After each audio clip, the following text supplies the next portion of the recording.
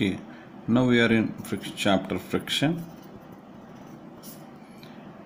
Now I am going to derive the expression for minimum force, that is the effort required to move a body which is on different types of plane, that is horizontal plane or inclined plane. Let us move to the first case, that is a body rests on a horizontal plane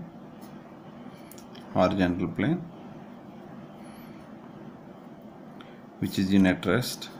What is the minimum force or effort required to move this body in this direction? Let us resolve this.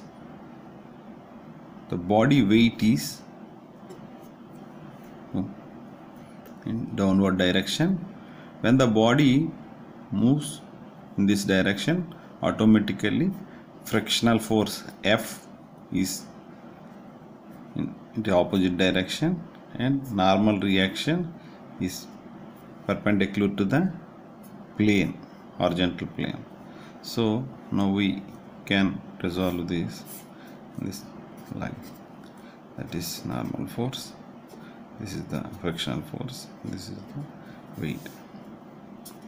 Sigma, we resolve these forces vertically, that is normal reaction N is equal to W, and resolve these forces horizontally, so P is equal to F.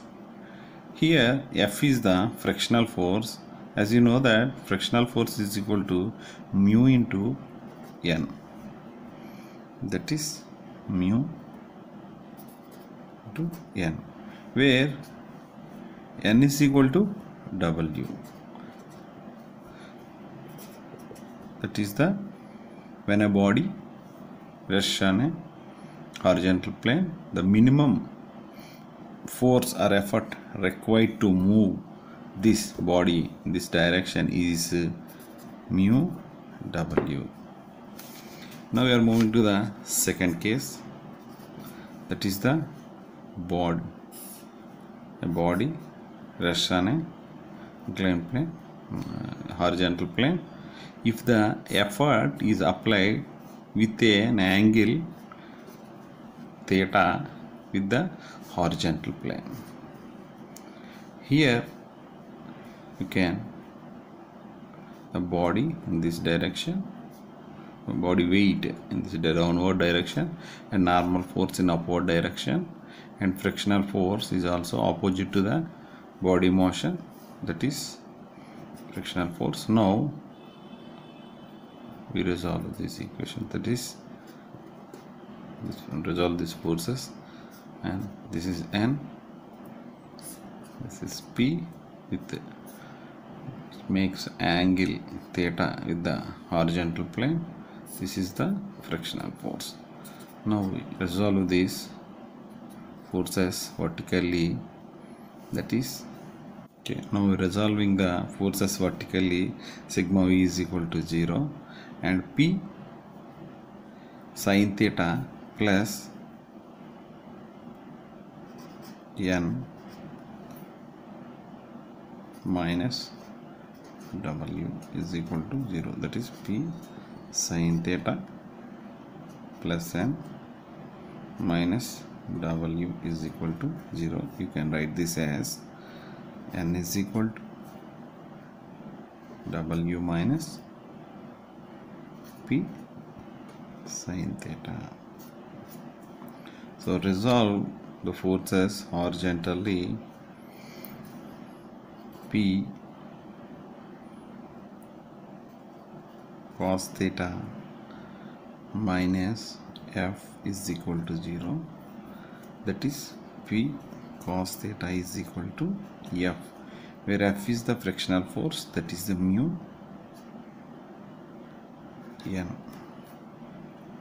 Here you can submit the N value, that is mu into N, where N, this is the one, you can replace N as W minus P sin theta.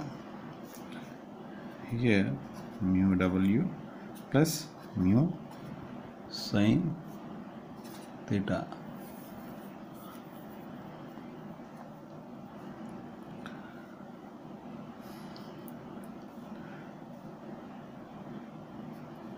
Mu p sin theta.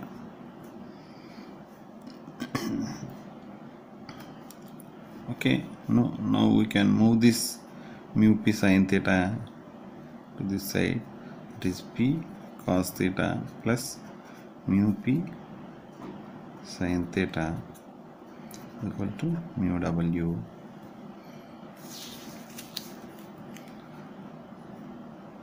Make the p's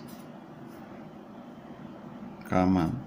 Cos theta plus mu sin theta is equal to mu w. Then p is equal to mu w by cos theta plus mu sin theta. Here mu is equal to tan phi. That the coefficient of friction is equal to tan phi. You can replace mu as a tan phi w by cos theta plus tan phi sin theta. You can write the tan phi as a sin phi w by and cos phi into cos theta. This is the cos theta plus tan phi as a sin phi by cos phi sin theta. Now multiplying this cos theta into the with these terms, then it occurs as a sin phi by cos theta cos phi cos theta plus here cos phi and cos phi is crossed, then only sin phi sin theta. That's the trigonometric function, that is cos phi cos theta plus sin phi sin theta is equal to cos theta minus phi. This is the minimum force required when the body gets rest, and the force is applied with an angle theta with the horizontal.